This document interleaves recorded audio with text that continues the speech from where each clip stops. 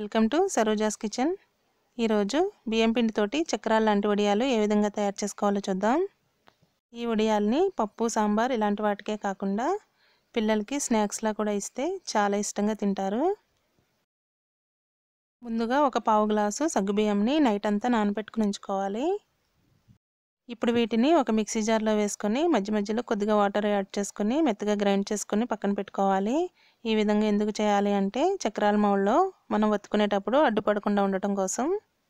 ఇప్పుడు ఒక బౌల్ తీసుకొని దానిలో ఒక గ్లాసు బియ్యం పిండి వేసుకోవాలి. ఇప్పుడు దీనిలో 2 గ్లాసుల వాటర్ వేసుకొని కలుపుకోవాలి. ఈ విధంగా ఉండలు లేకుండా కలుపుకొని పక్కన పెట్టుకోవాలి. ఇప్పుడు స్టవ్ ఆన్ చేసుకొని ఒక మందపాటి గిన్నెను పెట్టుకుని దానిలో 2 గ్లాసుల వాటర్ పోసుకోవాలి. మనం ఏ గ్లాస్తో అయితే బియ్యం పిండి తీసుకున్నామో అదే గ్లాస్ తోటి 2 గ్లాసుల వాటర్ వేసుకోవాలి. 2 గ్లాసులేమో బియ్యం పిండిలో కలుపుకున్నాం కదా, మొత్తం ఒక గ్లాసు పిండికి 4 గ్లాసుల వాటర్ పడతాయి. ఇంకా ఎక్కువ వేసుకోకూడదు. ఇప్పుడు దీనిలో గ్రైండ్ చేసి పెట్టుకున్న సగ్గుబియ్యం పేస్ట్ వేసుకోవాలి. ఈ విధంగా కలుపుకుంటూ ఉండలేమీ లేకుండా బాగా ఉడికించుకోవాలి. సగ్గుబియ్యంని గ్రైండ్ చేసి వేసుకోవడం వల్ల చాలా ఫాస్ట్గా ఉడికిపోతాయి. ఇప్పుడు దీనిలో టేస్ట్కి సరిపడినంత సాల్ట్ వేసుకోవాలి. ఈ విధంగా కలుపుకుంటూ సగ్గుబియ్యంని పూర్తిగా ఉడికించుకోవాలి.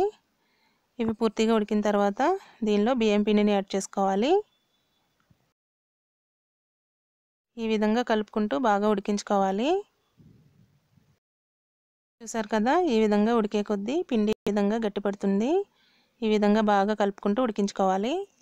ఇప్పుడు దీనిలో 1 స్పూన్ జీలకర్రని యాడ్ చేసుకుని బాగా కలుపుకోవాలి.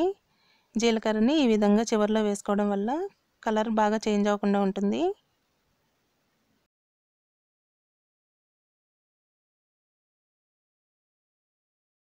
ఇప్పుడు స్టవ్ ఆఫ్ చేసుకొని కొద్దిసేపు చల్లారనివ్వాలి. ఇప్పుడు ఒక ప్లాస్టిక్ షీట్ని కానీ ఒక క్లాత్ని కానీ ఈ విధంగా సమానంగా పరుచుకోవాలి. ఇప్పుడు ఒక జంతికలు వేసే మౌల్డ్ తీసుకోవాలి. దానిలో ఈ విధంగా స్టార్ షేప్ ఉన్న ప్లేట్ని కానీ ఈ విధంగా ప్లస్ లాంటి ప్లేట్ని కానీ పెట్టుకొని చక్రాల్లో ఒత్తుకోవాలి. పిండిని ఈ విధంగా కొద్ది కొద్దిగా జంతికల మౌల్డ్లో పెట్టుకోవాలి. ఈ విధంగా మనకి ఏ సైజులో కావాలంటే ఆ సైజులో చక్రాల్లాగా ఒత్తుకోవాలి. సగ్గుబియ్యంని గ్రైండ్ చేసి వేసుకోవడం వల్ల ఈ విధంగా ఒత్తుకునేటప్పుడు అడ్డుపడకుండా ఉంటాయి. ఈ విధంగా మొత్తం పిండినంతటిని చక్రాల్లాగా ఒత్తుకోవాలి.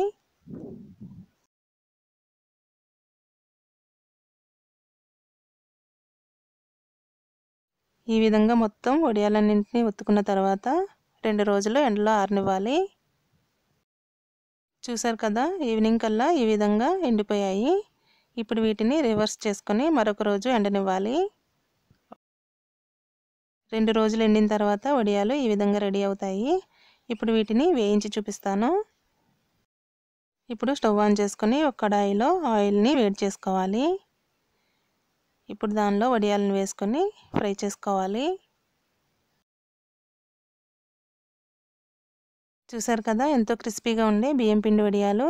ఈ వడియాలు రైస్లోకే కాదండి, చిన్నపిల్లలకి స్నాక్స్ లాగా కూడా ఇస్తే చాలా ఇష్టంగా తింటారు. ఈ వీడియో మీకు నచ్చితే లైక్ చేయండి, షేర్ చేసి సబ్స్క్రైబ్ చేసుకోవడం మర్చిపోకండి. Thanks for watching.